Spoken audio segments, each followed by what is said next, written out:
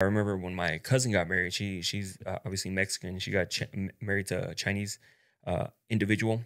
Shout out to Wilson. Um, and at their wedding, they had different like little ceremonies that we weren't used to. I mean, they did them during the wedding, and I was just like, "What is going on here?" And I'm sure they felt the similar way when we did some of our traditions, in our culture. And so I'm sure they were just like, "What's going on here?"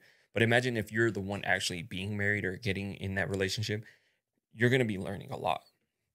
My ex was Salvadorian, still Latin American, but you got to learn a bunch of different like things from a different part of the world, different traditions, different things that they would do, different foods that they would eat, and things like that. Like I learned a lot.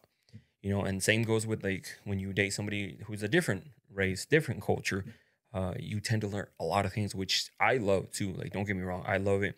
And I also, they don't have to be from a different culture. Just they're just a different person. They prefer this type of stuff, doing this and this and this, and you're like, you've already know what you like to do, and now you want to make it work with this person, so you're willing to try these things, do new things, and keep things interesting. And there's nothing wrong with that. As those people like, no, I'm not gonna do it. I'm just gonna find someone who's just like me. So that could be something else. And number 9 that we have is encourages compromise